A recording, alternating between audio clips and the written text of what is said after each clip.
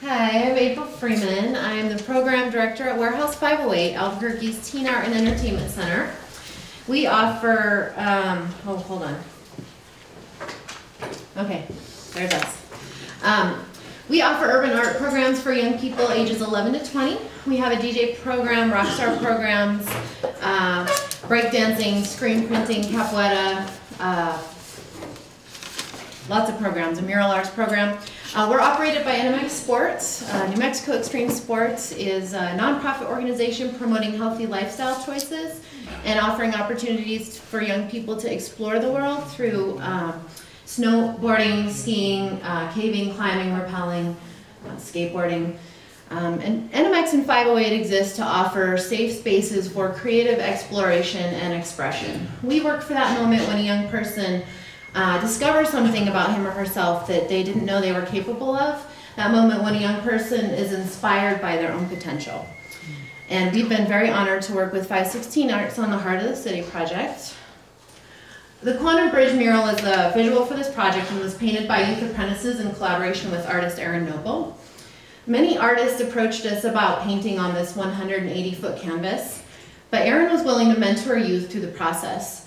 And the original design looked very different from what you see. You can see a sketch of it in the front.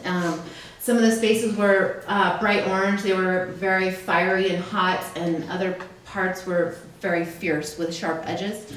One of the apprentices suggested a cool, calming color, blue.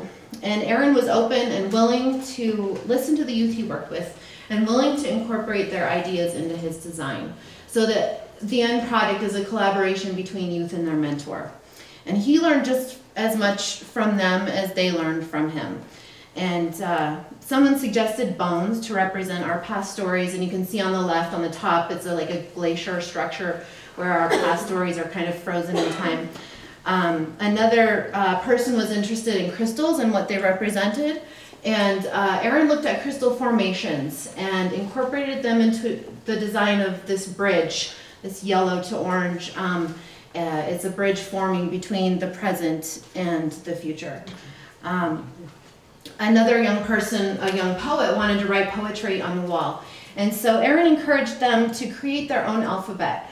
And they painted part of the poem on the wall in their newly created lettering, and you can see it on the bottom right, this purple and blue colors. The Energy Cube is the most recognizable space. It's representing the present moment, the youth at 508, and the challenges they face in navigating the world. And you can see they have all these structures. They're trying to build something. There's like Tinker Toys and fabric, and they're trying to figure something out. And you see black smoke signals sending prayers up into the sky, maybe to the young person that we lost to bullying last year. Each artist has his or her favorite part of the mural, and mine is the Mandarin Mother. She's incubating possibilities and represents our future potential. And in the final bridge, the future becomes pure data. It wraps around the back, and the future is unknown. So I have some data that I thought was interesting when you're discussing an urban core. My uncle did a study recently of Main Street programs across the country. And the results from the New Mexico Main Street programs are astonishing. They found that for every taxpayer dollar invested into Main Street programs, the private sector comes in and invests $44. And that's more than twice the national average of $18 from private sector investors. And to me, this says a lot about New Mexico's commitment to community. And it really shows that New Mexicans are proud of their cultural traditions and their art and creativity. And that we're inspired by our own potential as a community. In an interview, when he was presenting the data, he said that businesses need each other to be successful. And if you see all of the organizations involved in the Heart of the City project, then you know that this is true. We need each other to be successful on a business level and a personal level. And so if you ask me what's my vision for the Heart of the City, it's their vision. These are some of the young people I work with, and they each have their own unique gifts, but they have common ideas about what's important. One young lady, she's not up there, but she saw her friends cutting themselves. They're physically cutting themselves to relieve their own inner pain and suffering. And she didn't see any resources, and she wanted to raise awareness and find alternatives. And she sees art as that alternative. And so she's organizing actions and events, and she's doing poetry workshops and body painting workshops. So it's self-expression through poetry and self-beautification rather than self-mutilation. Another one of our youth took something that didn't belong to him, and maybe he felt like he didn't have much compared to others, but he lost everything. He lost his home, his family. He went to jail.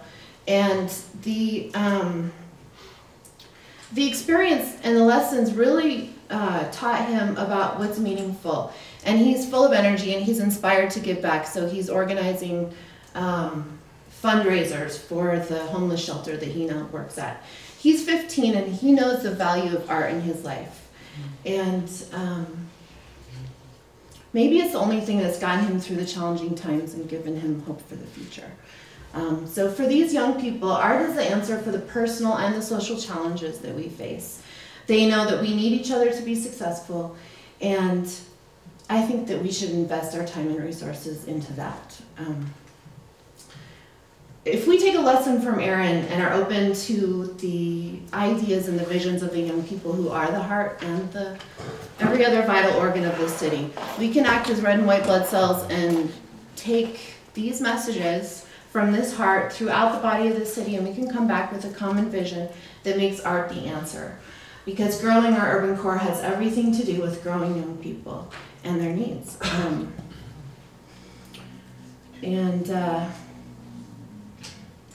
Every action in raising young people is a brushstroke on our personal and collective canvas.